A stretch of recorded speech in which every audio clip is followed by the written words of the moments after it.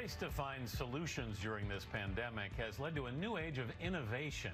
That includes products meant to help keep us safe from possibly risky things like touching our faces or door handles. Charlie D'Agata reports on some of the inventions that could eventually become part of our lives. People touch their faces. All the time. People touch their face 23 times per hour. You know, it's an unconscious behavior that just happens. Stopping it from just happening is what Seattle-based designer Justin Ith had in mind with his vibrating bracelet, reducing the risk of the coronavirus entering the body through vulnerable points. So you basically calibrate, this is when I touch my eye, this is when I touch my nose, this is when I touch my mouth. And so when you do that in the future, it'll then vibrate. The global pandemic and the challenges of a post-lockdown world have already inspired a slew of ideas, like dividing screens in restaurants, plexiglass cubicles for the beach, and mobile barriers on car assembly lines. How about a Chinese-designed antivirus bodysuit? Or this thermal imaging smart helmet recently deployed in Dubai, straight out of RoboCop on the hunt for people running a temperature, a symptom of COVID-19. Not all inventions need to be so eye-catching. In the world we now live in, every surface is a potential health hazard, especially door handles. One British inventor came up with this, and he's called it the hygiene hook. Pretty simple concept, really. Works like this. And like this. And the idea was to make the lives of health workers easier. If they change their gloves every time they're going to go and get a cup of coffee, that's a hell of a lot of gloves just to maneuver around the hospital. Inventor Steve Brooks has already donated hundreds to hospital workers.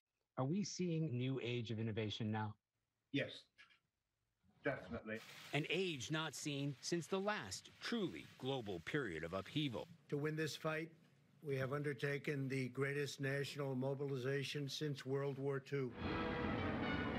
World War II saw an explosion of inventions and innovations. Hitler's last terror weapon, like long-range guided missiles, which helped launch the era of space exploration. And we have liftoff at 2:13. The jet engine, which revolutionized commercial aviation.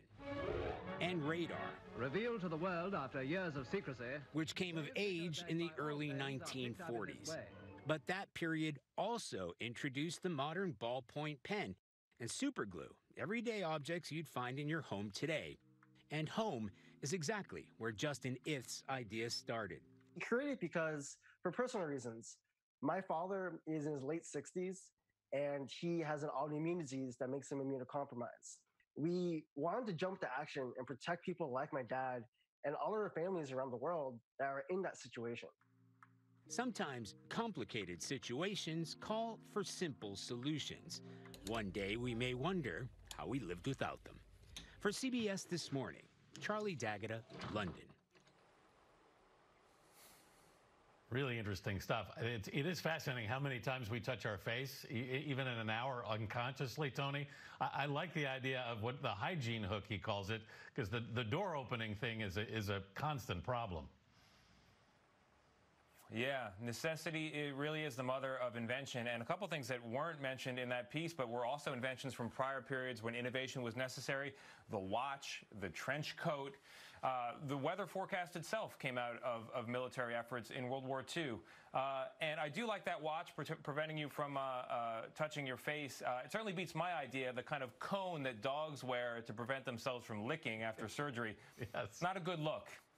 Prevents me from drinking my coffee after the show. No, that's a really great piece. Yeah.